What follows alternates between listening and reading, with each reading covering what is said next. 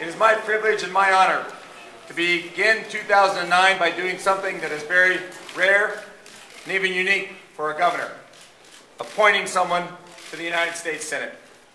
I've received an extraordinary amount of input these past few weeks. My staff and I have talked to hundreds of people, and I have carefully considered everyone's opinion. My overriding principle was who can best serve all of Colorado at this critical point in our history. Our challenges, our opportunities are so serious that they take a new generation of leadership, and I believe a new way of thinking and a bold new approach to problem solving. It's no surprise that the eyes of the nation have been on the West this past year, given the depth and the breadth of talented public servants which we have here, and given our common sense, our practical and optimistic approach to solving problems, even to solving big problems. That became even more evident to me throughout this process that I've just been through. Today, I'm proud to announce that I'm appointing one of Colorado's most competent and accomplished leaders to the United States Senate, Michael Bennet.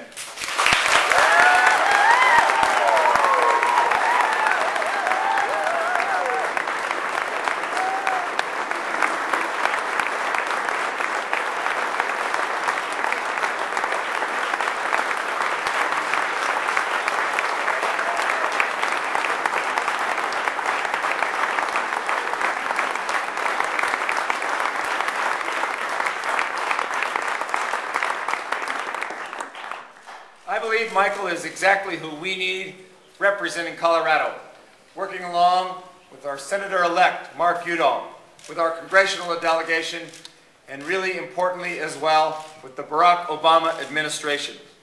Michael has this unique set of personal and professional experiences that make him the right choice for Colorado. His private sector and public sector accomplishments are truly impressive. Michael brings together people. He finds ways to find common ground. He looks for common sense solutions to very complex problems. He has this impressive record of restructuring companies, restructuring schools, erasing budget deficits, and making organizations stronger than how he found them. But what impresses me even more about Michael, his energy, his strength of character, his core values, and his steadfast temperament. He's always looking toward the future. He knows we cannot fix 21st century problems with 20th century solutions. He is one of the deepest and most innovative thinkers that I know. He's practical, he's pragmatic, he's not ideological, he's not dogmatic. He's got a fresh, new generation approach to everything. Michael's the right choice for Colorado's kids, for Colorado's families, Colorado's economy, and Colorado's future.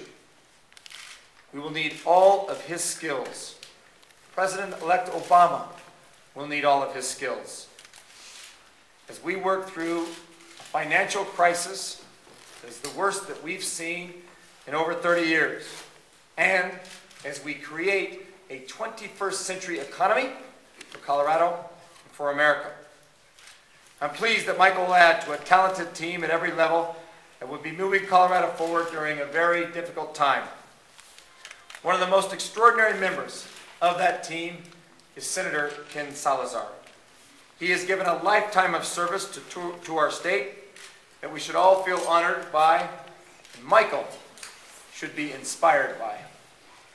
Senator Salazar, on behalf of the people of Colorado, I thank you, we thank you. You've been a great partner.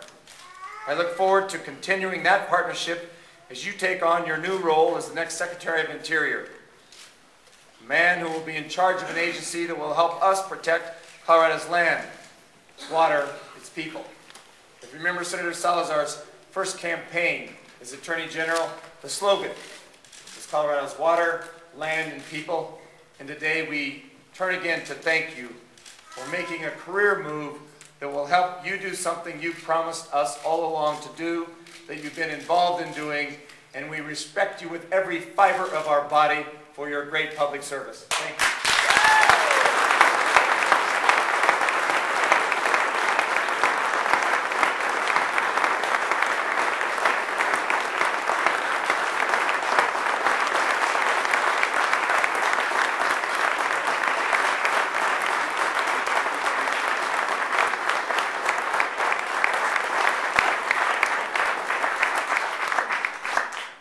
With that, it is now my pleasure to introduce, we were going to say he's the next United States Senator, but actually Mark Udall is the next United States Senator. He'll be sworn in on Tuesday. So the next after the next United States Senator from Colorado, Michael Bennet.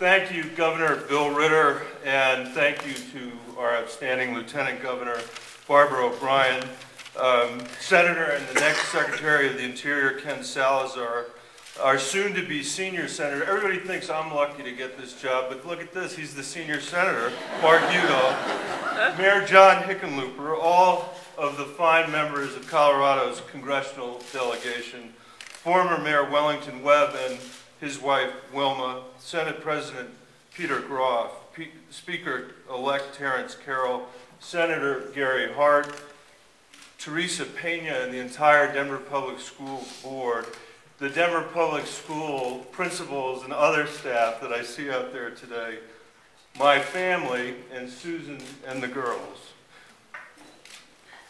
Let me first say that I am humbled by the faith Governor Ritter has in me. And I've been honored to have been considered for this position alongside some of Colorado's most devoted and accomplished leaders, and privileged to follow in the very large footsteps of Senator Salazar.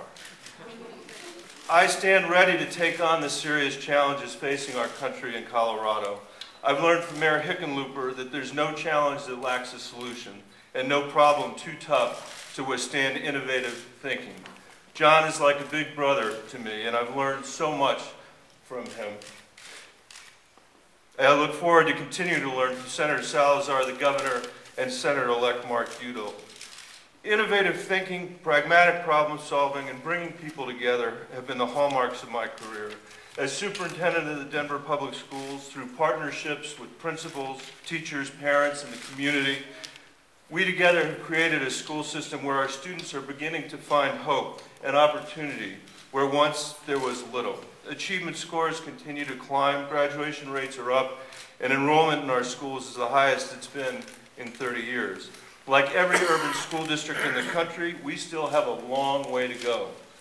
But we've balanced our budgets after years of cuts, increased the resources available to our schools and classrooms, expanded services to our youngest children, and created the most progressive pay system for teachers and principals in the country.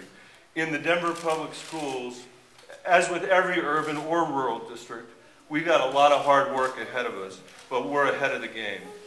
Hard work's always been at the center of the American dream, and it's one of the values that makes this country great.